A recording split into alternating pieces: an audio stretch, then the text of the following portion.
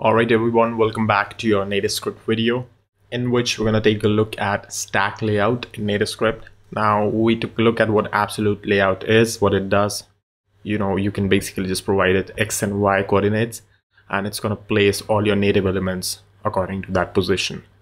However, as we know that it is very difficult to maintain all these positions across all the device sizes and orientations, so obviously this is not something you're gonna make use of very often. So there's another alternative, and actually there are a lot of layouts, but I'm just gonna discuss some of the best ones and the ones you're gonna make use of. So there's another layout called StackLayout, which, as the name goes by, places your elements in stacks, right, in a stack. So let's say if I create a label which just says text as first element, anything, right, and maybe we have 3 more labels, second and third.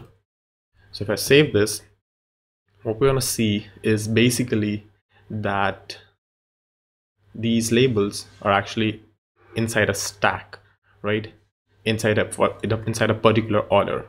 Now you can obviously change this stack. By default it goes from top to bottom, but for some reason if you want it from left to right, you can do it by setting an orientation to horizontal, right? By default it fallbacks to vertical, but if you set orientation to horizontal, you see that you get it inside a horizontal stack. If you do a vertical orientation, you're gonna get that in vertical orientation, right? Now on a similar basis, you could actually give a background color to layout, so you can see how much part of layout, how much part of screen this particular layout is occupying.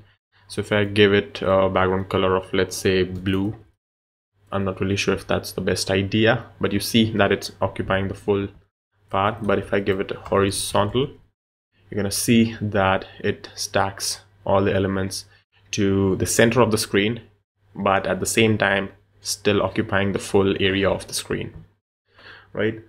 So yeah, additionally you could manually specify the height of the layout if you want. If you just want this layout to be just 100 dps, so you can restrict that.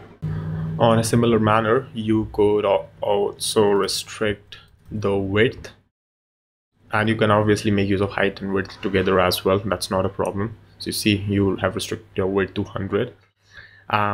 Just as a matter of fact, these background colors and stuff is actually also available on your labels, so you can do something like this. It's not really a problem, red, and you could pretty much do that all day. So you could see that you could also give it a height of 200 if you want.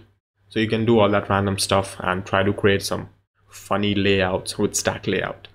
Now you might think this is something related to Flexbox if you are coming from a CSS background, which I sincerely hope so.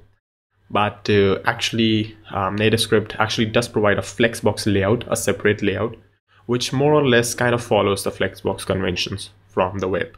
So we're gonna see that later on, but I think that's all for stack layout, the basics at least, and that's all for this video. If you liked it, don't forget to subscribe. Thank you for watching. I'll see you then in the next video.